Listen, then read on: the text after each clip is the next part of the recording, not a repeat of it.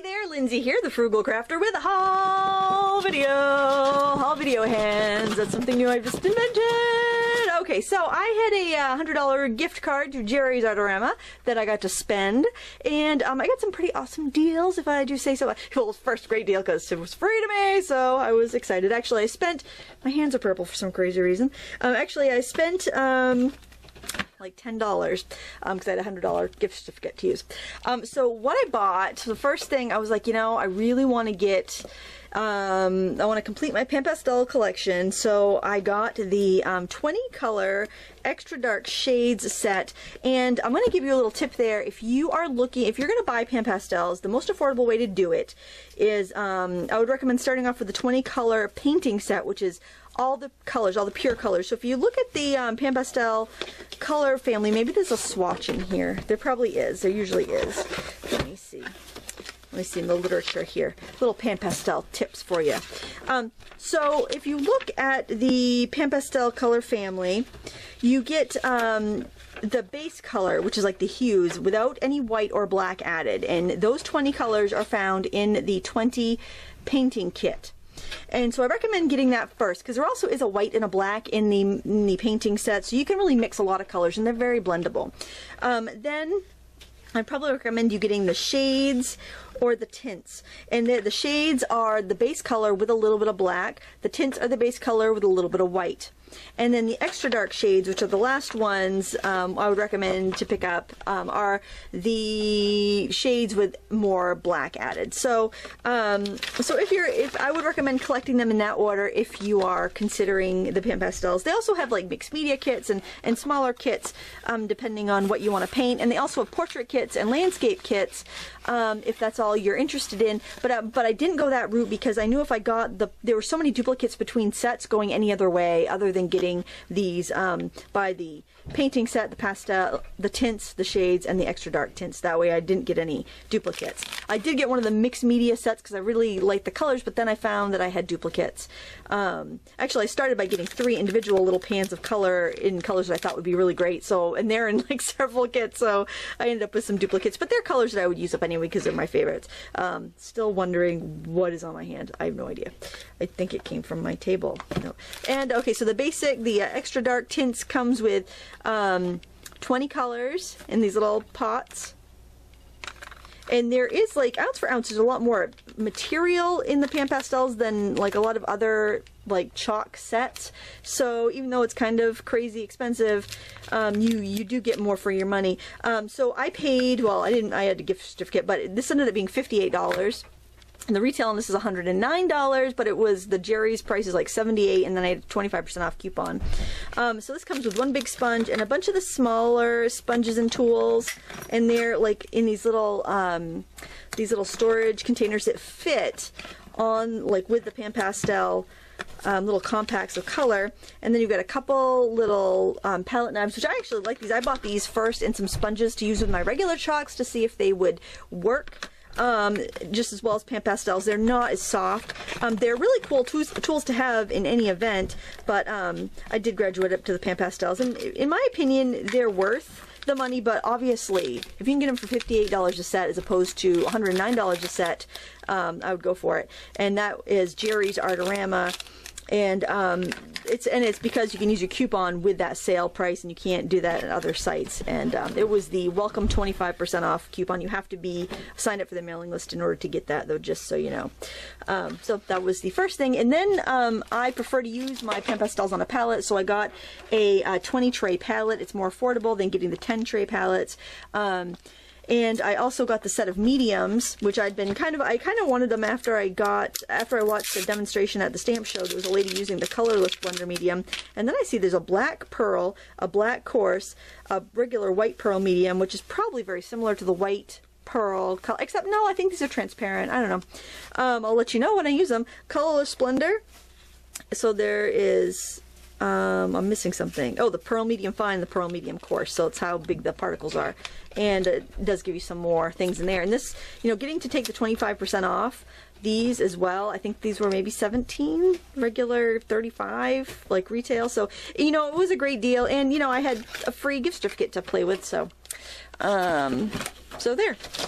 yeah, it might be a little, you know, there were things I intended on getting eventually anyway, so I was really happy. And also with my gift certificate, I did splurge and get the 4-inch and 6-inch round jelly plates. I've wanted these for a while, and yes, you can make your own permanent gelatin plate, but they're a little more fragile. Doesn't really matter because you can melt them down and reuse them. I'm talking about the homemade one, and I'll put a link to my homemade one. Hopefully I'll remember. If not, if you're watching and you know where that video is, you can put it in the video description. I'm really bad at that, especially when I'm scheduling stuff ahead, and I'm probably on vacation right now, and that's why you're seeing this haul video. Maybe not, I don't know. I don't know when I'm going to post it.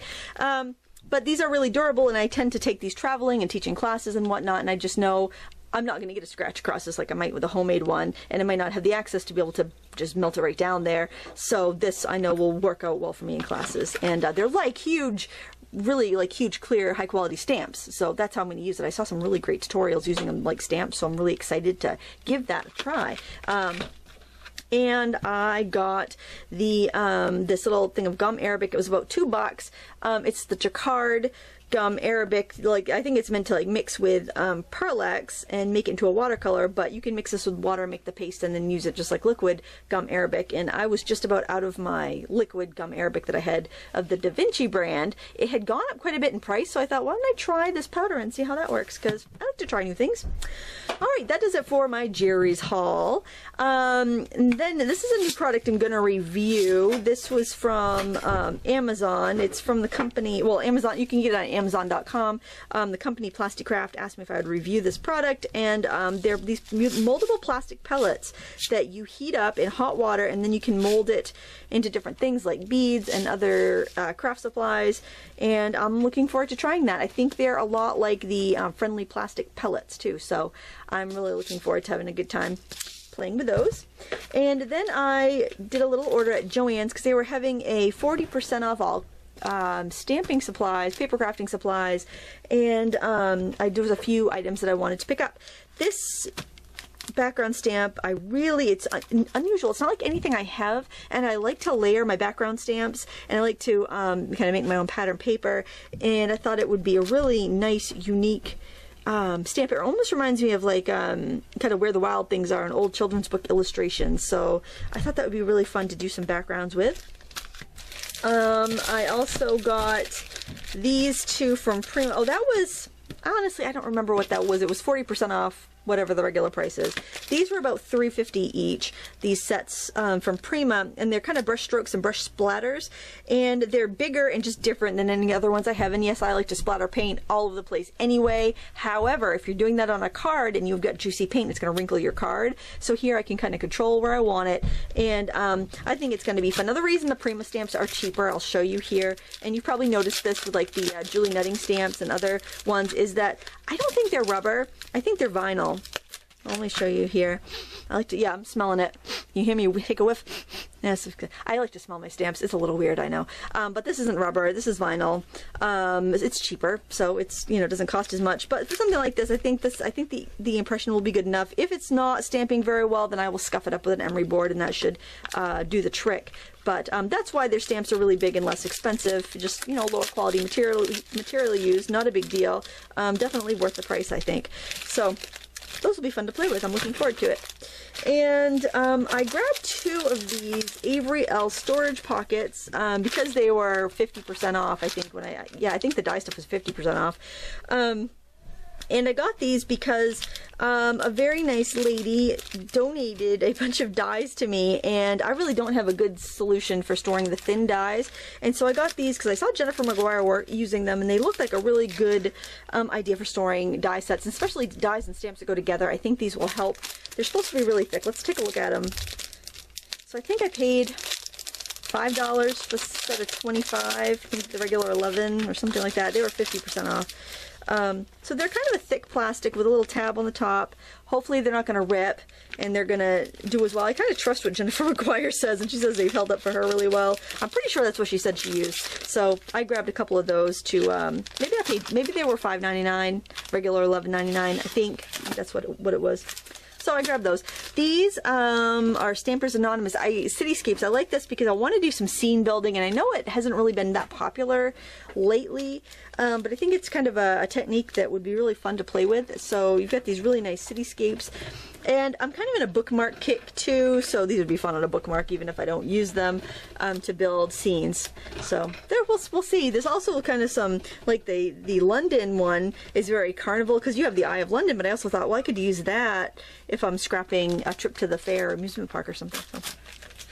And I did not have any long plates for my die cut machine, so I got some because my friend Sherlock had sent me the big Tim Holtz tattered flowers, but it was a really big one. I didn't have any really big dies, so I got these plates to use with that. And I figured I could really line up a bunch of dies and crank them through at once, and that might be kind of cool too. So, and if not, I got some really big stamp mounts, right? I can use those for huge stamp mounts. You know, I always look at different ways I can use things, and they were 50% off. So what the heck. And I also got this at Joann's. This is the Stampendous Creative Palette, and honestly, I'm just kind of curious as to how it compares to the jelly plate. It's thinner, and I think it feels nice and sticky. I've always been happy with Stampendous quality, and I'm going to smell it because I like to smell things. It smells good. It smells sweet, like high-quality polymer stamps, so hopefully that is the case. My daughter's making a face at me. Yes, I like to smell the stamps. That's how you know if they're good. If they smell sweet, they're good. If they're clear stamps and they smell sweet. But this was kind of a good bargain, I thought. It was on sale for, I think it was $17. Regular price was $30. Maybe it was less. It was 40% off whatever the regular price was. But anyway, I know I paid less, quite a bit less than $20 for it. I think it was $17 or maybe even less. But it's got this size, which is your regular A2 size card. Plate. Then it's got this, which is like a 6x9, or actually 4.75 by 7.75, so it's that like half sheet rectangle and like a quarter sheet rectangle. So I thought it'd be kind of neat for just printing cards, and you can get those smooth bulk packs of cards at like AC Moore or Joann's, like for $5, so 50 packs of cards and envelopes. So I figured that'd be kind of a fun way to make some card sets, an experiment, but actually have something, because the thing with jelly printing is that, or gelatin printing, you end up with so many prints, and it's like, what are you going to do with them? Well, if I can actually make them right on card bases and either have a base that I can layer other things on, or, you know, maybe even just have a quick set of thank you cards or note cards, I have something useful from my endeavors. And then it's got these other kind of fun little stamps to add texture or just to rubber stamp with, which I think is just an ingenious idea. And it was, you know, kind of a cheaper alternative to the jelly plate, which, you know, I have the 8x10 and I enjoy it and it's wonderful, but I want to try that too because I've always been happy with the Stampendous products. So that was what I got on my various hauls. I don't know why I sound posh, probably because I've got this stamp here. It makes me feel posh because London people are posh, aren't they? People from London, all you posh people out there. I don't know. So there you have it, some fun things that I'm going to play with shortly. Thank you so much for watching. Please give me a thumbs up and subscribe, and if you like haul videos, and I don't think anyone needs to share this. It's just between you and I.